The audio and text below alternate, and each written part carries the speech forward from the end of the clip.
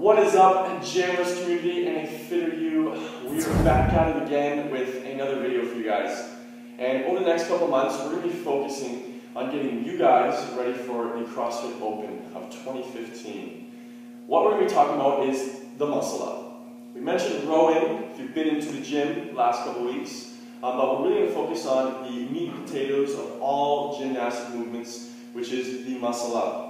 Coming from a position of full extension, hanging from the rings, inverting into a support position on top of the rings. So basically you're moving from here with the rings going to hips. A very complex, strength-oriented movement that we're going to break down for you guys and really focus on pull-up, ring dip mechanics, all the different variations, the drive, the push-up that go into performing a complex movement like a muscle-up. So, if you were here last week, we had our first edition of our Technical Tuesdays where we focused on the active pull, so the basic ring row of the muscle up, and as well as the dip, or the pushing out of the muscle up. That little drive you need to be able to push out. We all struggle with push-ups from time to time. I know I did a long time ago, and the hardest part is literally the pushing up phase, getting out of that bottom phase. So a great way to practice that is with a couple tricks that we're going to review today. So last week, first thing we went over was the pull. With the muscle up, you need to have the ability to pull. Big, strong pull through the back and through the shoulders, right? So a nice basic grip, right here, locked out. Make sure the feet are in view. Lifting the hips up and just pulling those thumbs to chest. Back down. Coming up, back down. That's the first piece we worked on. If you can do about 10 of those, no problem, then you're ready for the next part, right? Which is, hands are coming closer together. So before it was a nice neutral grip, forearms were parallel. Now we're coming a little bit closer because we're going to be getting ready for that false grip and that transition. The closer the rings are to the body, the tighter you are as a unit, the easier it is to move in space, right? So we're holding here, keeping those knuckles together, and we're just doing a big pull up. Pull up. Alright? That is part two, getting used to having those arms a little bit closer. That'll be a little bit more challenging, alright? The final piece we looked at, we're getting the legs kind of involved a little bit. So with the muscle up, a big part of it is the kick, the drive up, using the hips to generate that momentum, that power. So with our grip, we lay on the ground. The pressure is in my heels, so I'm going to be driving through my heels. We're going to watch very quickly, because what's going to happen is my hips are going to shoot up first, and then they're going to help my arms pull me up. So driving through the heels, up and down. Watch carefully, watch the hips go first. Up and down. The hips are throwing you up, and this should feel a lot easier than the first and second row. Up and down. One slow motion view for you. Up, pull, down. So those are some of the parts we went over for our pulling phase of the movement last week.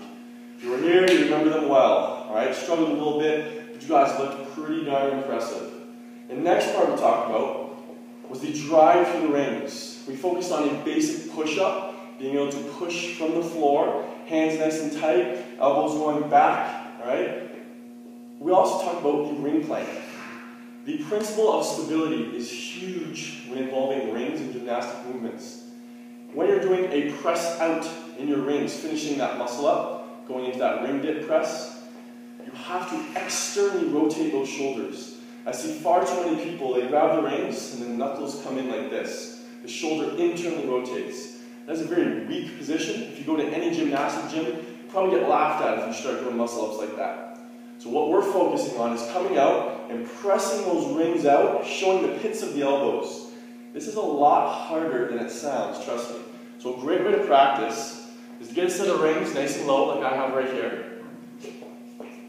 Get aligned so that the bands are right in line with the arms. Straight lines, that's what it's all about today. The arms are going to turn out, so my elbows are showing the pits of the elbows, and my elbows are pointing back. So not here. So I don't want to be here. This is internally rotated, very weak position for the shoulder. External rotation, very, very strong position. You're turning on your latissimus dorsi muscle and all those little stabilizers that help keep that shoulder in place. 1 foot at a time, you'll step back. So I got 1 foot stepping back, then my other foot, and you'll hold your plank. If this is too much, you start to feel those arms turning in, step down to the knees. Nothing wrong with that. But practice corkscrewing those arms out and holding that position. Nice neutral head, and relax. That is a great way to practice and kind of really see where you're at in terms of that external rotation, being able to screw those arms out. All right, just like we do with our squat, screwing our feet into the ground. Same idea with the shoulder joint, hip and shoulder joint. You'll hear me talk about those two a lot. Very similar joints. So that was last week. This week, we're going to be focusing on kind of the next phase to that part, which is introducing the false grip. Normally we're talking about grabbing the rings like this. And once you get into the muscle up, it gets very tricky to do your muscle ups like this. The reason being is you have all this space that's taking up more time to transition. It makes it a lot harder, it makes it more of a vulnerable joint. When you introduce a false grip, which is just you karate chopping that ring, so allowing the ulna bone to rest right on that ring. Not really comfortable at first, I know this guys, but you will get used to it, trust me. It's just like anything else in CrossFit. So holding here and getting those rings there. So I'd be meeting with both hands like this, and I'd be in a crook position. So now I no longer have that space that my wrist would hold, right? I've cut it in half, and I have less distance to travel when I tuck back and get ready to press out, all right? So the false grip will be introduced this week, so stay tuned for that, and you may find that this may be a little bit stronger of a pull for you. It's going to take some getting used to, but I know you guys will get it. That is all for today with the muscle up. Practice those two transitions. You can hold your ring plank for about 30 seconds, you're in the game. If you can get about 10 solid pulls on each of those variations, you're in the game, and then you go on to the false grip component. Until next time, peace!